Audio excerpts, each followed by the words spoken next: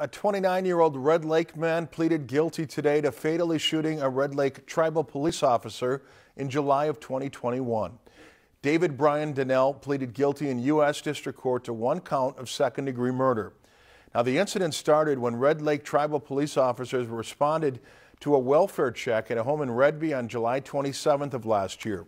Donnell had an active warrant and wasn't complying, so officers decided to breach the door to the home.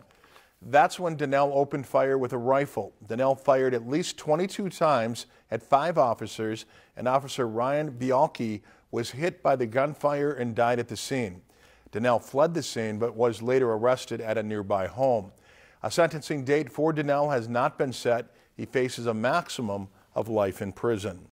Lakeland News is member-supported content. Please consider supporting Lakeland News today.